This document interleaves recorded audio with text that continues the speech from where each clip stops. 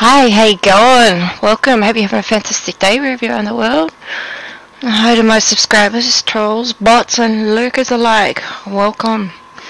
Okay, this is interesting. Australian Aboriginal religion and mythology is just totally unique. So, the Australian Aboriginal religion and mythology is a sacred spirituality which is represented in stories performed by Aboriginal Australians with each of the language groups across Australia in their ceremonies. Aboriginal spirituality includes the dream time, the dreaming, songlines, and Aboriginal oral literature. Aboriginal spirituality often conveys descriptions of each other's local cultural landscape, adding meaning to the whole country's topography.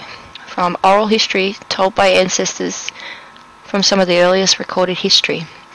Most of these spiritualities belong to specific groups, but some span the whole continent in one form or another. And their history goes back 55, 60,000 years. Like they've been here. An Australian linguist, R.M.W. Dixon, recording Aboriginal myths in their oral languages, encountered coincidence between some of the landscape details being told about various myths and scientific discoveries being made about the same landscapes. In case of the Atherton Tableland myths tell of the origins of Lake Eacham, Lake Barry, and Lake Umaru. Geological research dated the formative volcanic explosions described by the Aboriginal myth tellers as having to occurred more than 10,000 years ago. Pollen fossil sampling from the silt which has settled to the bottom of the craters confirm the Aboriginal myth teller's story. When the craters were formed, eucalyptus forests dominated rather than the current wetland tropical forest. Dixon observed from evidence available that the Aboriginal myths regarding to the origin of the crater lakes may be dated back as accurate as 10,000 years. Further investigation of the material by the Australian Heritage Commission led to the Crater Lakes myth being listed nationally on the Register of National Estate and included within Australia's World Heritage nomination of the wet tropical forest as an unparalleled human record of events dating back to the Pleistocene era. Since then, Dixon has assembled a number of similar examples of Australian Aboriginal myths that accurately describe landscapes of ancient past. He particularly noted the numerous myths telling of previous sea levels, including the Port Phillip myth, recorded as told to Robert Russell in 1850, describing Port Phillip Bay as once a dry land and the course of the Yarra River once being different. Following what was then Karam Swamp. The Great Barrier Reef coastline myth told to Dixon in Yarrabah, just south of Cairns, telling of a past coastline since flooded, which stood at the edge of the current Great Barrier Reef, and naming places now completely submerged after the forest types and trees that once grew there. The Lake Erie myth, recorded by J.W. Gregory in 1906, telling of the deserts of Central Australia as having once been fertile, well-watered plains, and the deserts around present Lake Eyre have been one continuous garden. The oral story matches geologists' understanding that there was a wet phase in the early Holocene when the lake would have had permanent water. Other volcanic eruptions in Australia may also be recorded in Aboriginal myths, including Mount Gambier in South Australia and Kinara in northern Queensland. The stories enshrined in Aboriginal mythology vigorously tell significant truths within each Aboriginal's group of local landscape, the effective layer of the whole of the Australian continent's topography with cultural nuance and deeper meaning, and empower secular audiences with accumulated wisdom and knowledge of the Australian Aboriginal ancestors back to time immemorial. David Horton's Encyclopedia of Australian Aboriginal Australia contains an article on Aboriginal mythology observing a mythic map of Australia would show thousands of craters, varying in their importance, but all in some way connected with the land. Some emerged at their specific sites and stayed spiritually in that vicinity.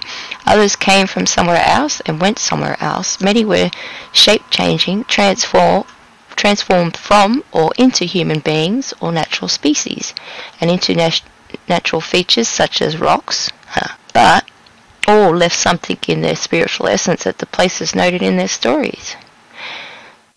Australian Aboriginal mythologies have been characterised as one of the same fragments of Catholicism, a liturgical manual, a history of civilization, a geography textbook, and to a much smaller extent, a manual of the cosmography. Diversity across a continent. There are 900 distinct Aboriginal groups across Australia, each distinguished by unique names, usually identifying particular languages, dialects, or distinctive speech mannerism. Each language was used from original myths, from which the distinctive words and names of Indian myths derive. With so many distinct Aboriginal groups, languages, beliefs, and practices, scholars cannot attempt to characterise under a single heading the full range of diversity of all myths being variously and continuously told, developed, elaborated, performed, and experienced by a group of members across the entire continent. Attempts to represent the different groupings and maps have varied widely.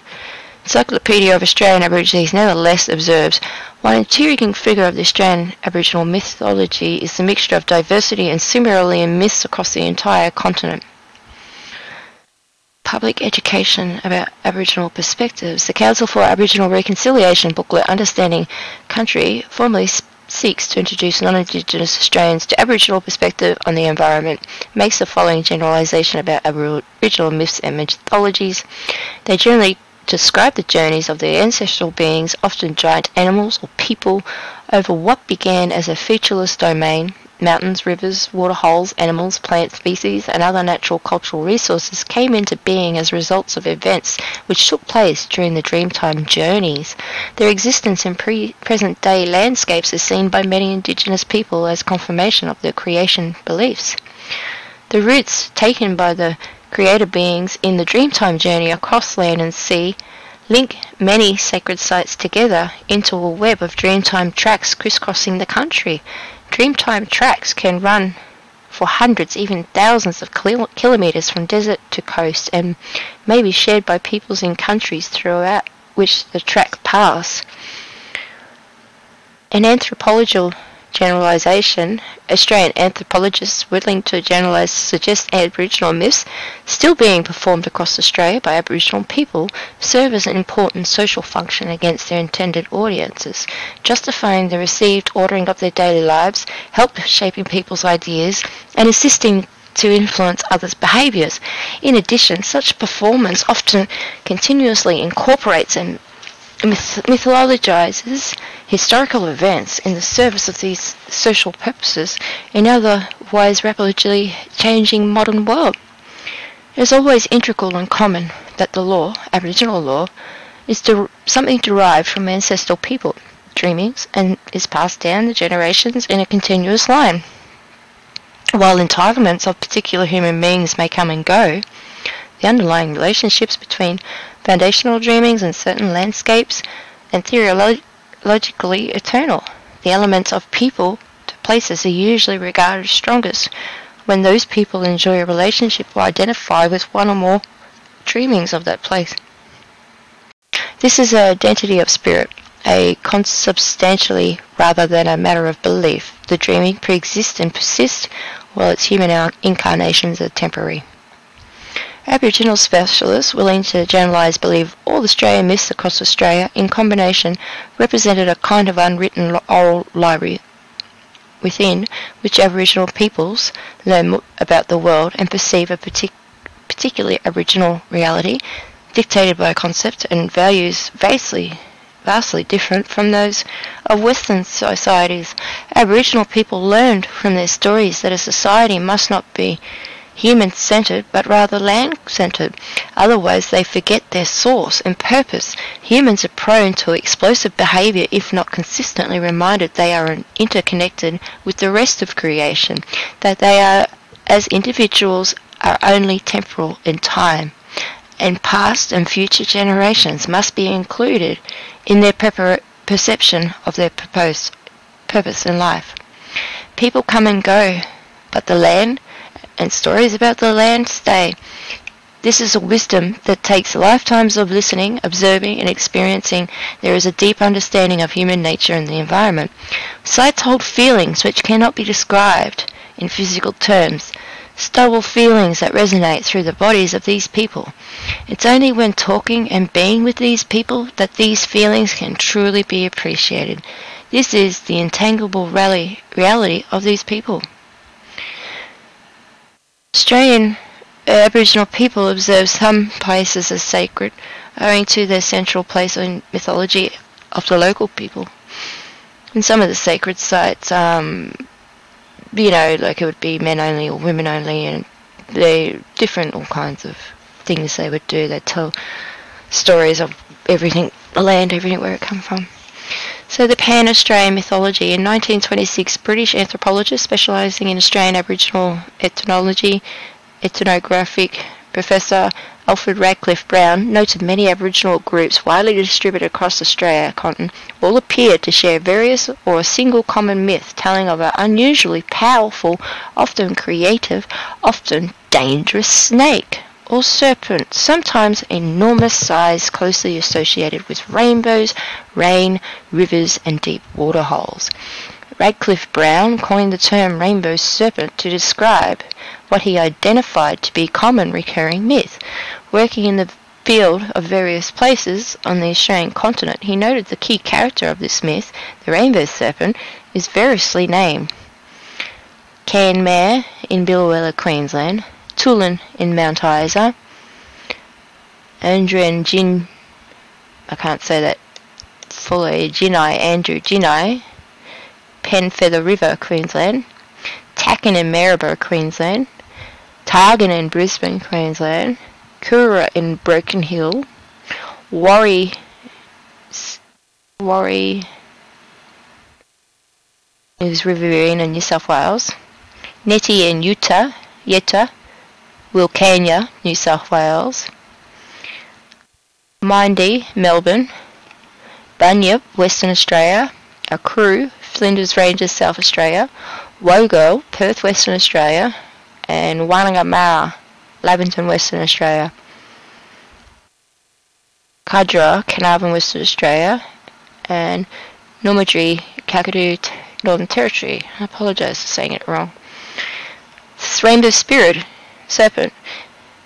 This Rainbow Serpent is generally and variously identified by those who tell Rainbow Serpent myths as a snake of enormous size, often living within the deepest waterholes of many Australian waterways, descended from a larger being visible as a dark streak in the Milky Way. It reveals itself to people in this world as a rainbow as it moves through water and rain, shaping landscapes, naming and singing places, swallowing and sometimes drowning people, strengthening the knowledge with rainmaking and healing powers, blighting others with sores, weakness, illness and death. Even Australia's Bunyip was identified as the Rainbow Serpent myth of the kind above. The term coined by Radcliffe Brown is now commonly used and familiar to broader Australian and international audiences, as it is increasingly used by government agencies, museums, art galleries, Aboriginal organisations and the media refer to the Pan-Australian Aboriginal myth specifically, and as a shorthand allusion to the Australian Aboriginal mythology generally. The carpet python, one of the forms of the Rainbow Serpent character, may take in Rainbow Serpent myths. Number of linguists, anthropologists and others have formally documented another common Aboriginal myth occurring across Australia. Predecessors of myth tellers accounted a mythical and toxic, most often English, character who arrives from the sea, bringing Western colonialism, either offering gifts to the performer's predecessors or bringing great harm upon the performer's predecessors. This key mythical character is most often named Captain Cook. He wasn't a captain either. This being a mythical character shared with the broader Australian community, who is also attributed James Cook with playing a key role in colonising Australia. The Aboriginal Captain Cook is attributed with bringing British rule to Australia, but his arrival is not celebrated. More often, within the Aboriginal telling, he proves to be a villain. Many Aboriginal versions of Captain Cook are rarely oral recollections of encounters with the Lieutenant James Cook, who first navigated and mapped Australia's east coast on HM Bark Endeavour in 1770. Guru-Yinama predecessors, along with the Endeavour River, did encounter James Cook during the 7-week period breach at the site of the present town Cooktown, while the Endeavour was being repaired. From this time, the Guru-Yinama did receive present-day names for places occurring in their local landscape, and the Guru-Yinama may recollect this encounter. The Pan-Australian Captain Cook myth, however, tells a generic, largely symbolic British character who arrives from across the ocean sometime after the Aboriginal world was formed and the original social order founded.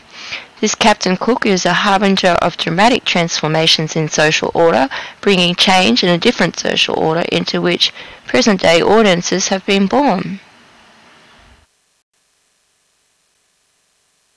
In 1998, Australian anthropologist Kenneth Maddock assembled several versions of this Captain Cook myth as recorded from a number of Aboriginal groups across Australia, included in his assemblage are Bateman's Bay, New South Wales. Percy Mumbler told of Captain Cook's arrival on a large ship with anchored at Snapper Island, from which he disembarked to give the myth-teller's predecessors clothes to wear and hard biscuits to eat. Then he returned to his ship and sailed away. Mumbler told how his predecessors rejected Cook's gifts, throwing them into the sea. Cardwell, Queensland.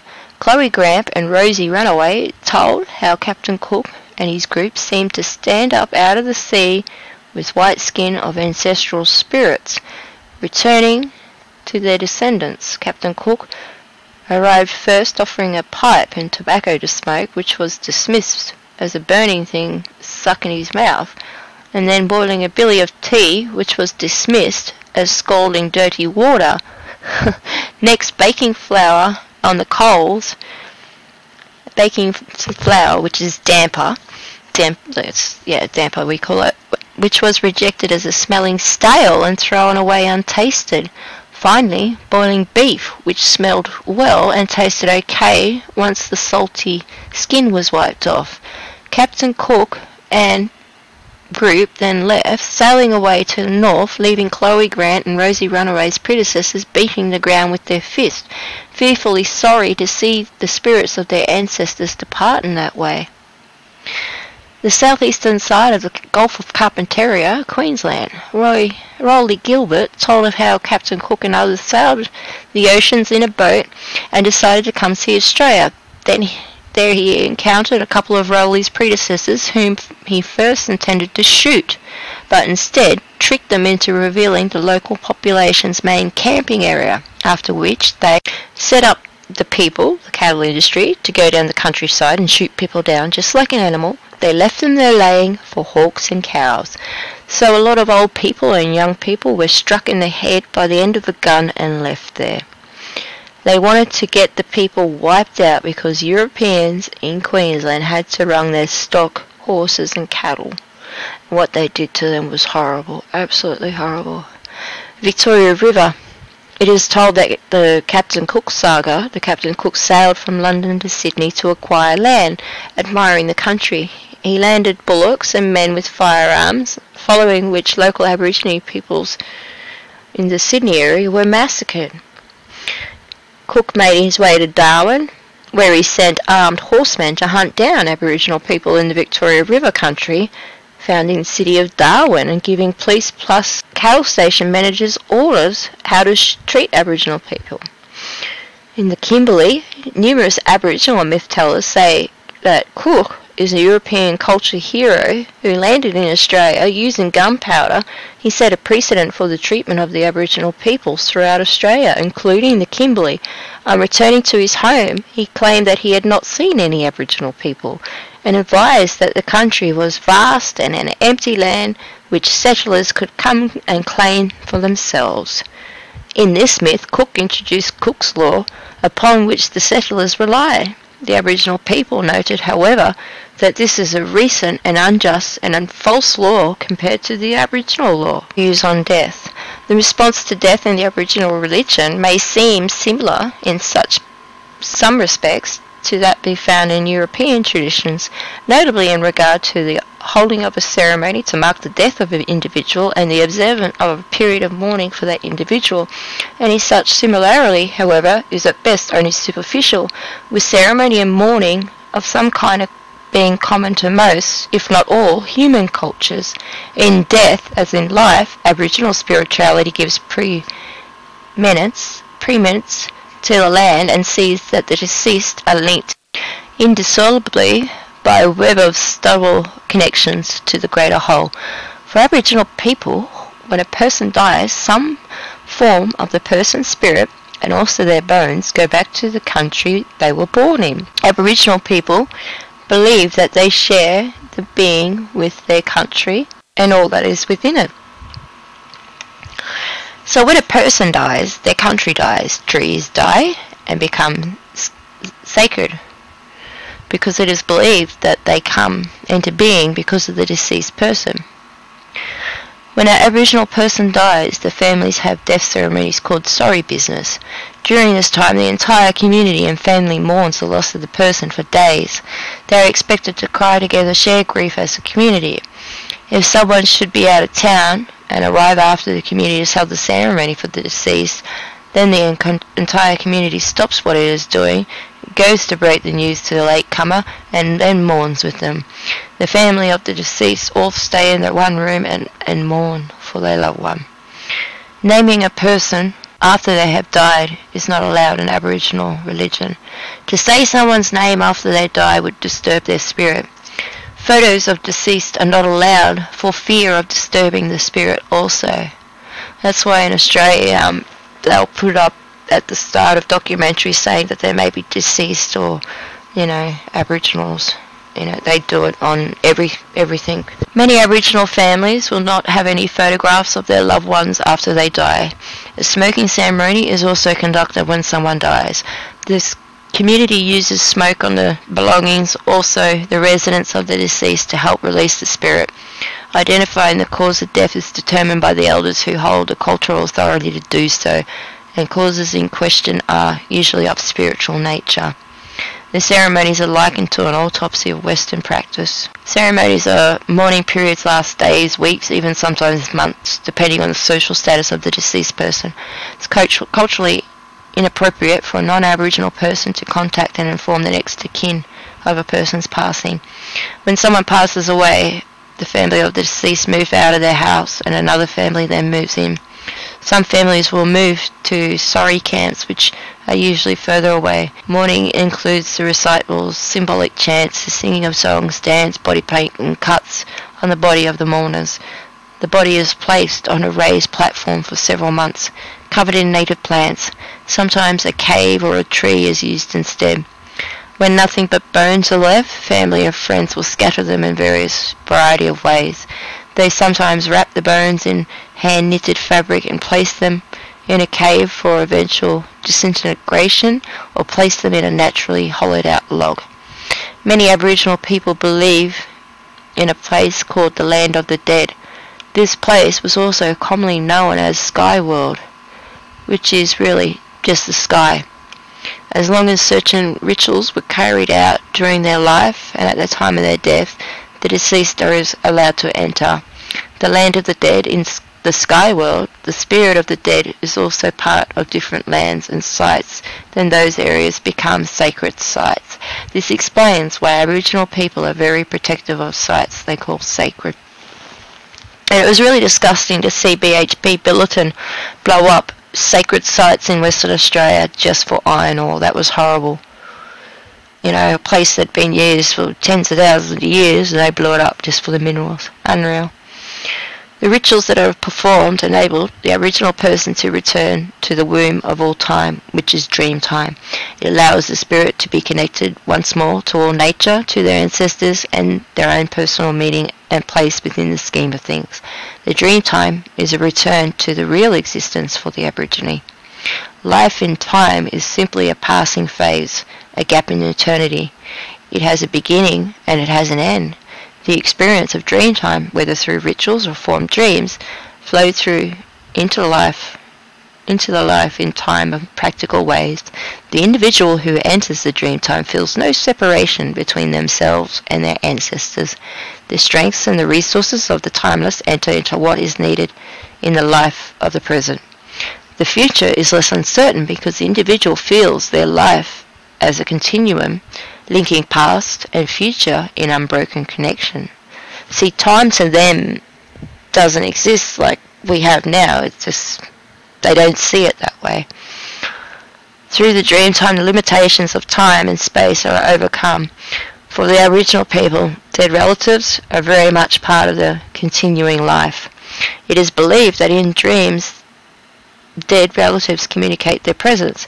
At times, they may bring healing if a dreamer is in pain. Death is seen as a part of cycle of life in which one emerges from the dream time through birth and eventually returns to the timeless, only to emerge again. It is also a common belief that a person leaves their body during sleep and temporarily enters the dream world, the dream time. There are many song lines which include reference to the stars, planets and our moon, although the complex systems which go to make up the Australian Aboriginal astronomy also serve practical purposes such as navigation. Mana Patha people. His country is saltwater country immediately inland from the town of Wadai, describe a dream time in their myths, which anthropologists believe is a religious belief equivalent to, though wholly different from, most of the world's other significant religious beliefs. In particular, scholars suggest that the Minopatha have a oneness of thought, belief and expression unequalled with Christianity, as they see all aspects of their lives, thoughts and culture as under the continuing influence of their dreaming. Within this Aboriginal religion, no distinction is shown between things spiritual, ideal, mental, and things material, nor is there any distinction drawn between things sacred and things profane. Rather, all life is sacred. All conduct has moral implication, and all life's meanings arises out of this eternal, ever-present dreaming. In fact, the isomorphic fit between the natural and the supernatural means that nature is coded and charged by the sacred, while the sacred is everywhere within the physical landscape. Myths and mythic tracks cross over thousands of miles in every particular form and feature of the terrain, as well as its developed story behind it. Animating and sustaining this Marapatha myth is the underlying philosophy of life that has been characterized by Stenner as the belief that life is a joyous thing with maggots at its center. Life is good and benevolent, but throughout life's journey there is numerous painful sufferings that each individual must come to understand and endure as he grows. This is the underlying message repeatedly being told within the Marapatha myths. It is the philosophy that gives the people motive and meaning in life. This myth, for instance, is performed in the ceremonies to initiate young men into adulthood. A woman, Matjanga, the old woman, who was in charge of the young children, but instead of watching out for them during their parents' absence, she swallowed them and tried to escape as a giant snake.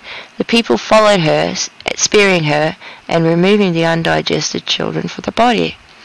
Within this myth and in its performance, young and unadored children must first be swallowed by the ancestral being who transforms into a giant snake, then regurgitated before being accepted as young adults, with all the rights and privileges as young adults. Pintupi people.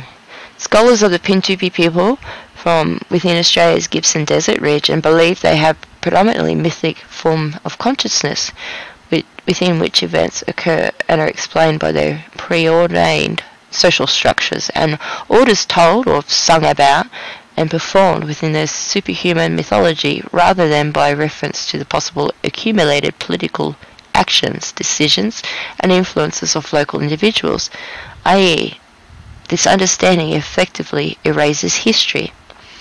The dreaming provides a moral authority lying outside the individual will and outside human creation. Although the dreaming is as an ordering of the cosmos is presumably a product of historical events, such an origin is denied. These human creators are objectified, thrust out into principles or precedents for the immediate world.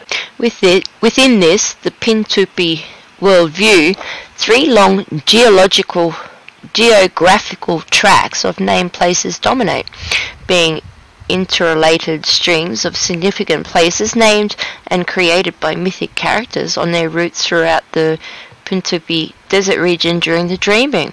It is a complex mythology of narratives, songs, and ceremonies known to the people as Tingari. It is mostly commonly told and performed by the people in larger gatherings within their country.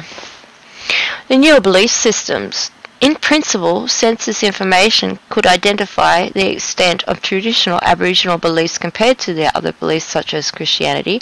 However, the official census in Australia does not include traditional Aboriginal beliefs as a religion and includes Torres Strait Islanders as a separate group of Indigenous Australians in most of the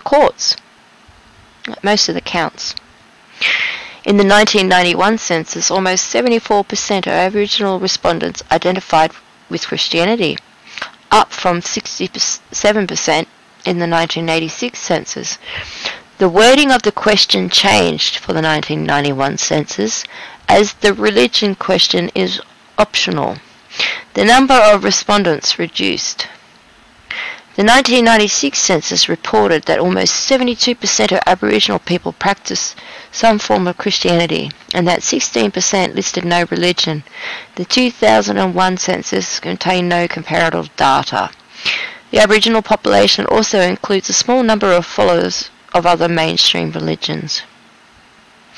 So, yeah, it's interesting. I'm going to share a few other ones about these.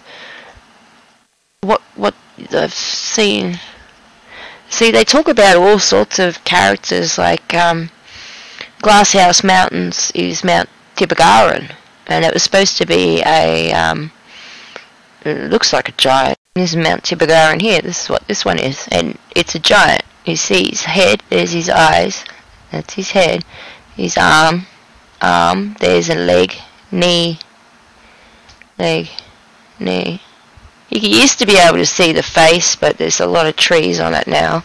They call it the Glasshouse Mountains. They call it a volcanic plug. But you look at the mythology of the region, Tibagaran was the father of all the Glasshouse Mountains except Beerwah, his wife. It is said that Tibagaran saw the rising of the waters from the sea and called his son Coonwin to take his mother Beerwah to the safe place because she was pregnant with child. However, Coonwan, aka Crooked Neck, failed to do so, and in anger Tibagaran clubbed Coonwan and broke his neck. Tibagaran is said to have turned his back to face Coonwin. You can see he's turned. Tibagaran is relatively small compared to the mountains in Queensland and elsewhere. That's where his eyes would have been. You can see he's sitting down all hunched up. This is Mount Beerwah, and she was pregnant when this happened.